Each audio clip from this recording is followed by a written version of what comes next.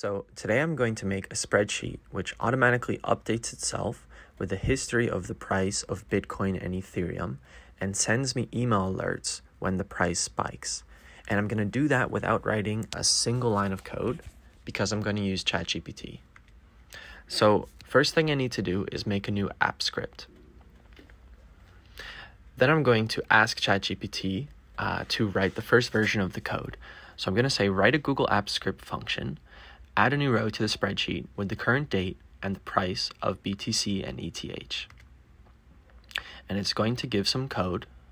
And the first thing we're going to do is just copy that code, paste it into the app script, save it, and test it.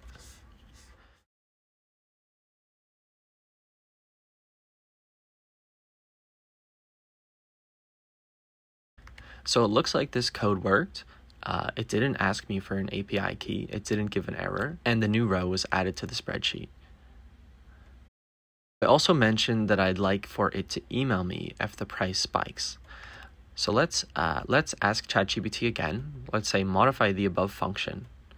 If the price of BTC or ETH has increased by more than 10%, send me an email at this email address.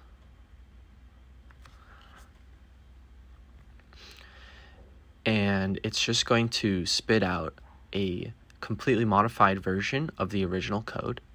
I'm going to copy that, replace the entire code, save it, and test it again. So what we haven't done yet is we haven't scheduled this code to run automatically. What I would like is for this code to run once an hour. So let's create a new trigger. And under the event source, select time driven and set to once an hour. And that's it.